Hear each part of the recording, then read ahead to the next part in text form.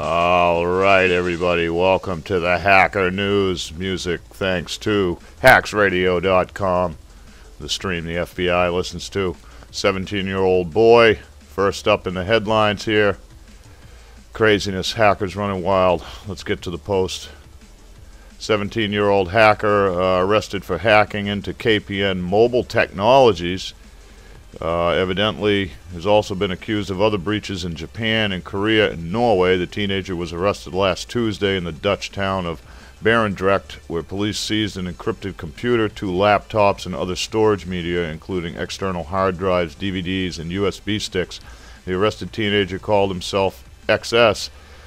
Yoshioka and Yui Online is also suspected of breaching security of Tohoku University in Japan, as well as hacking computers at the Korea Advanced Institute of Science and Technology and at Trondheim University in Norway. Last but not least, he reportedly ran a website used for selling stolen credit card data. Outstanding. And this up, Dominican Republic police have arrested 6 anonymous hackers. Dominican Republic police have arrested at least 6 hackers linked to anonymous and accused by the authorities of attacking websites of state and private companies. Public prosecutor German Vasquez alleges 6 hacked into government websites, including ones for President and Education Ministry. He says the suspects range in age between 17 and 23.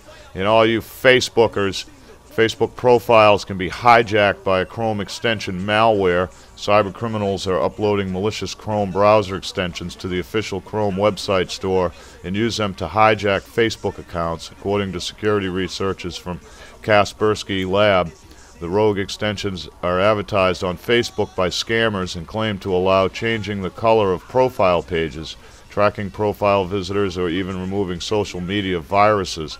The attacks manifest as suggestions to download Facebook apps.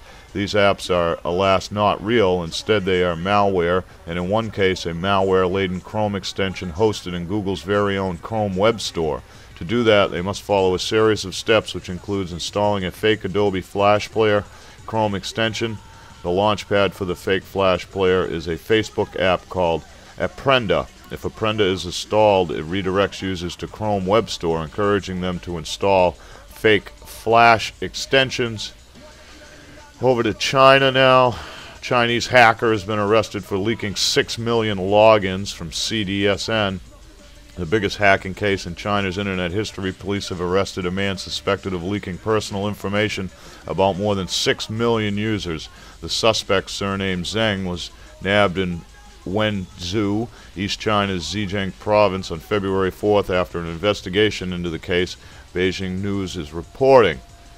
And what else do we have here? More hacker news. They're running wild. Microsoft is censoring the Pirate Bay links on Windows Live Messenger.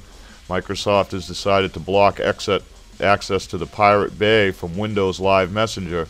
When users try to send an instant message to a friend with a link from Pirate Bay, Windows Live Messenger displays a warning saying that the link is blocked because it was reported as unsafe.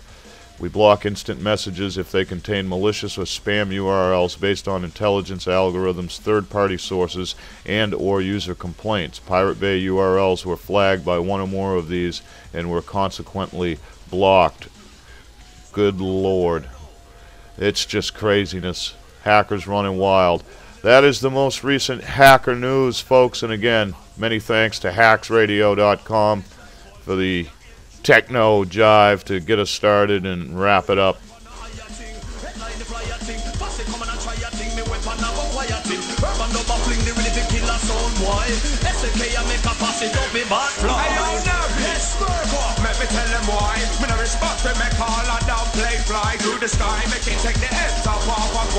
Step up in another place, we're getting wine. Aye, yeah, we're wild and wicked, keep with vibes kicking.